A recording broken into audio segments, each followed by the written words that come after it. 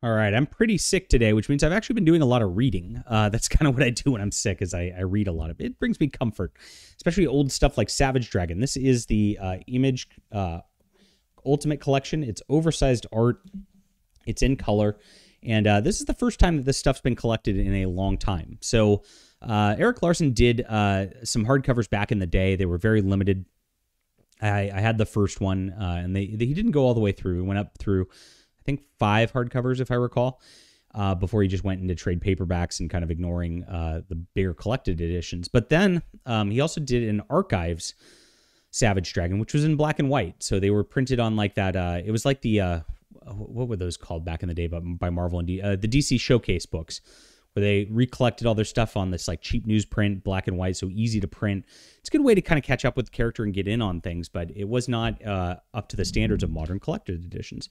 So I already have the dust jacket off, but it's the exact same as the cover, and you get some nice art in here.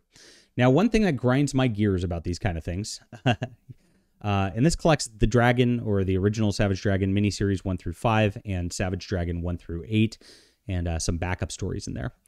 It's introduction by Robert Kirkman, who's a big Savage Dragon fan. I've known that before. This is not a new revelation. And Savage Dragon is a guy who's lost his memory. He just shows up one day, and then gets kind of brought in by the police force.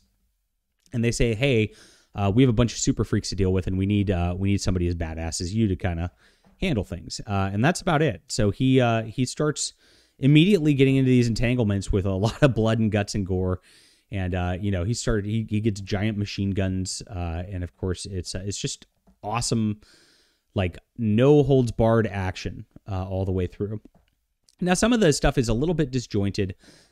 He's got a guy, named Frank Darling, who's like the police officer who brings him in. He starts dating a girl. She ends up getting shot. It ends up being a conspiracy. And of course, he kind of like loses his way through this. And Eric Larson just kind of introduces too many characters, is what I got to say. A lot of people do this with their comics. I've done this with my books. I love the action sequences Larson does in these early issues here are just phenomenal. And I love all these giant sound effects that he puts on here. It's part of the hallmark of the series, which looks awesome. And it's so good in color. I got to tell you, like, the color Frazazak is so much better than reading these in black and white. But basically, there's this vicious circle, they're called, and they are like this syndicate of bad guys, and they're being led by a guy named Overlord, who's kind of like basically Dr. Doom. And he's got a bunch of people out there, and he's just like running this whole crime deal. And as it goes through here, Overlord's plans to like mess with Savage Dragon get upheld. And Savage Dragon gets some losses. He loses his girlfriend in very Peter Parker-esque manner right away. And then they start bringing in these, they call them the Freak Force, which is a bunch of new characters to help him fight crime as a superhero. And so they do so. This is Dart right here in a big oversized spread. Eric Larson loves these big spreads. And there's several different characters, and it's a lot of fun. Here's a double-page spread where Image Comics actually had Teenage Mutant Ninja Turtles running at the time. And Frank Fosco drew that. Beautiful, that run from Image Comics. A lot darker than a lot of the new Turtles stuff, but it was really good. And they crossed over with Savage Dragon and vice versa in that. And I'm glad what's nice about this is he has the rights to reprint this, because, sometimes the rights are a little hard to get. And if you look at like Spawn, the Spawn reprints recently are missing that one issue. Because of a crossover, and it causes problems. A lot of references to other Image Comics in here, like Wildcats, Youngblood. They were trying to build really their own superhero universe, and even though that kind of fell apart, the early issues had a lot of that crossover stuff, which is a lot of fun. Now, this is an obvious like Red Skull sort of homage here. And if you go into all the characters, really knowing comics history helps you a lot here, because there's so many references here that Eric Larson makes with all his stuff. Even going down to, there's a character named Pete Davidson, which is obviously named after Peter David, who of course was working on Hulk for a long time. And so interesting stuff through all of this here. A lot of action. It eventually, like, the Freak Force kind of goes off on their own. I know they got their own series. There's been a Mighty Man. Who is he? He's showing up like sort of mystery building throughout all of this as well. And there's so many plot threads. It's like every character I could just stop for a second and give a big plot thread.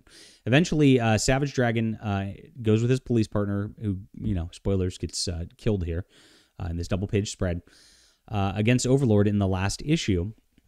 And Savage Dragon looks like he gets killed also. And every page is a splash page on this issue, very much like Death of Superman. So again, like a lot of references here and that stuff. Eventually, Savage Dragon pulls himself off that pole. I remember reading that as a kid and being like, wow, that's brutal. I was shocked by it. And then Officer Dragon's missing for a little bit. And we're setting up, he gets found by some bad dudes, and it kind of sets up the next arc. Now, one thing I didn't like about this is they put all the covers at the back. I would have very much liked having all of these like in issue order, like so that you know what issue you're in. I hate it when collected editions do this because it's like doesn't give you that stopping point when you don't have that sort of stuff. But beyond that, Eric Larson gives all these character sketches, all this backup stuff. There's a bunch of backup stories with the like Mighty Man and different characters. He shows like some of the history of Savage Dragon. Really good collection, other than the fact that those were put there. Now, I have a soft spot for this. I had a lot of these issues when I was a kid. I didn't have all of them. And even though I would say that there's some points in the storytelling that are a little disjointed, I'd say that the over-the-top action and fun makes up for it. And I enjoy the art. I enjoy, like, especially those action scenes. Nobody could draw that like Larson. Just good stuff. And this is a 9 out of 10 from me, and really enjoyable. And I hope they start coming out with these faster.